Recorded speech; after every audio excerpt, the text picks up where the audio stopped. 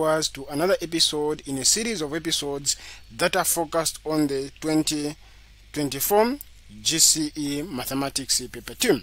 So if you haven't seen the other episode, please check out on our YouTube channel or download the companion app that you are seeing on the screen. You find a lot of resources that is going to be helpful to ensure that you armor and ace that exam of yours. Let us look at question 2. Answer the whole of this question on a sheet of plain paper.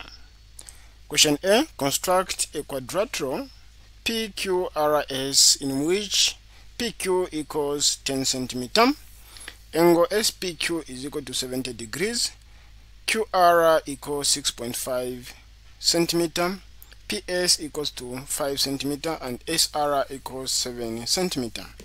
B. Measure and write the angle PQR. C. On your diagram, construct the locus of points within the quadrilateral PQRS, which are 3 cm from PQ, Roman numeral 2 equidistant from PS and SR. D. L is a point inside quadrilateral PQRS such that it is 3 cm from PQ and equidistant from PS and SR. Label the point L.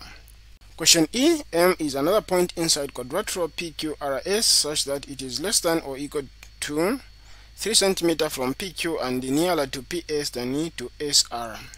Indicate clearly by shading the region in which M must lie. So these are the questions, and this question always comes is in construction. This question is compulsory, is on section M. So once you know how to answer questions on this, just go through 1 or 2 questions that you'll be able to find on our companion app that I advise you to download, or you can check on our YouTube channel. You'll also be able to find a playlist which contains construction. You just need to go through 2 or 3 questions, then you understand the general concept. So let us answer this question step by step. We're going to go to question M. So question A is asking us to construct a quadrilateral PQRS in which PQ is equal to 10 cm. So the first thing that you need to do is have a rough draft on your plain paper before you even start drawing, so that you understand how it will look and how it will sit. So if you notice, we have PQ, which is 10 cm. So this is the longest distance. I can just come here and say this is PQ, just a rough. Then I have QR, which is 6.5 cm. Then I have PS, which is 5 cm. Then SR, which is 7 cm. SR, which is 7 cm. So I know I have PS. I can do this. Maybe this is PS, which is 5 cm. Then this is 10 cm, the longest. Then I have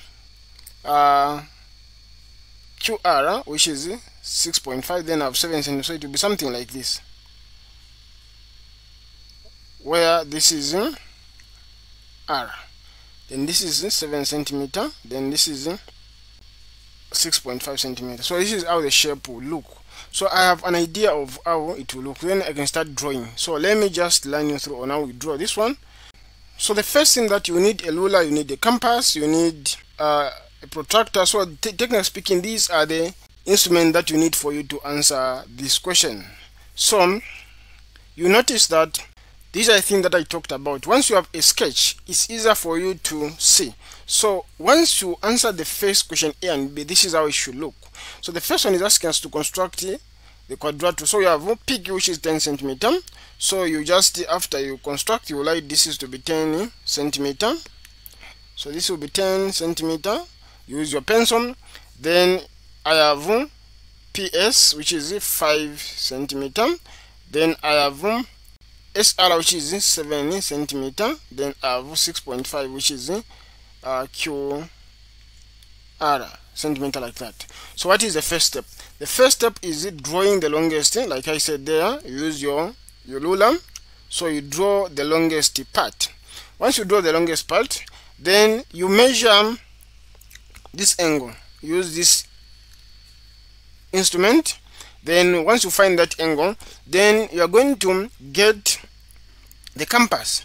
So get the compass here and measure on the ruler from up to 5 cm. Then you make this arc. So once you make this arc, these are the arcs that we'll be looking for. Then you join this line up to the point of the arc. So that's the first point. Then the second one, then you would have drawn these two. You would have drawn these two. The next step is to measure the 7 centimeter, which is this one, SR. Measure 7 centimeter, get the compass. Once you get the compass, then you come and measure on this ruler 7 centimeter. Then you pin here, then you make this arc. So this arc will be 7 centimeter. Then you come to where PQ is ending, at Q here, where 10 centimeter is ending. Then you come and measure this 6.5 centimeter. Then you also use the compass, then you make this arc. So where these two arcs are meeting, that's where R will be. Then you just join these points and join these points. Then at the end of the day, you are going to end up with what we are looking for, which is the quadrilateral. And it will look clean because you would have drawn it properly. So these are the steps that you follow to answer this question. So the shape will look like this. That's how it's going to look. Then once you do this, then you should be able to get these 2 marks. Then question B says measure and the right angle PQR. Again, this instrument will be critical. Then you just come and measure this angle. Once you measure this angle, which is PQR, this angle should be 77 degrees approximately. That should be the degree of the angle. Then you are good to go. Then we'll move to other questions, which is question C. On your diagram, construct the locus of points within quadrilateral PQRS, which are 3 centimeters from PQ. Again, this question comes to be 3 centimeters, 2 centimeters from, 4 centimeters from. So we are saying from PQ. So you need to understand that, and this is the line PQ. Then how do you find points that are from this line, which are 3 centimeters? Again, you are going to get a ruler, like we had the ruler. Then you put here the compass and measure the 3 centimeters. So once you measure the 3 centimeters, for example, 3 centimeters is somewhere here. Technically speaking, I have 3 centimeters from here to here. Then you measure here, then you come and pin on any of these lines, then you make this arc. Then again on the other one you make this arc. Then you join the points. Use a ruler to join these 2 points. Make a straight line. So all these points are 3 centimeters from PQ. That's how you answer this question. Once you do that, then you should be able to go and you'll be able to get some good marks, which is in this case you have 1 mark. So look at Roman numeral 2 of C, equidistant from PS and SR. So equidistance from PS and SR. What you notice is S is common. So looking at when you stand at C, you draw this line that will pass through C. This line will be in such a way that this distance should be equal to this distance. Then this distance should be equal to this distance. That's what it means. So how can we answer this question? You need 2 important instruments for you to answer this question. So you have a ruler and the other instrument. So what you do is you come at S, where we are looking at. So at S, you extend this one to a given length. If you want, you can measure it, but maintain it. So in such a way that when you put at S, then you make this arc and make another arc here without changing the length. Then again you come here and now make this arc, and at this point you make another corresponding arc. So in such a way, then you will need to place a ruler there, then draw a line that will pass through this intersection. That's the line you're looking for, this line. So once you do that, this line will be equidistant, like that. So that's how you do it. So if you look at this one, you notice that this is how this line was achieved. So you notice the arc I talked about, this arc, and the point of intersection between these 2 arcs, then the line passes through S. Once you do that, then you would have answered that question and you get those 2 marks.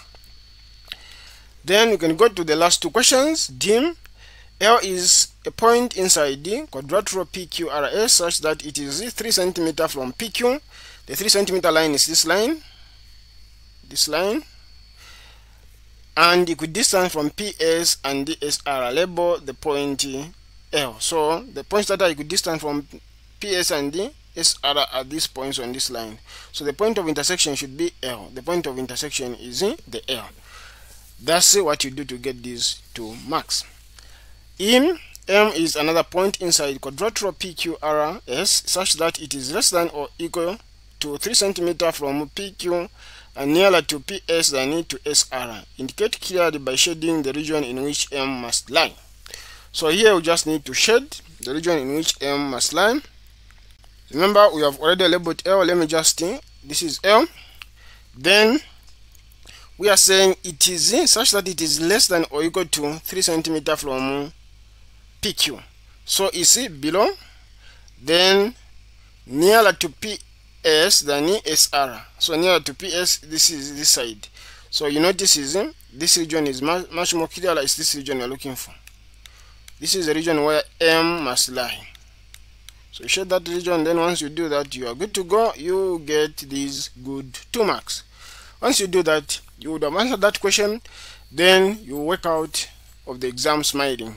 Thank you for joining me in this episode. Join me in the next episode as we look at question 3.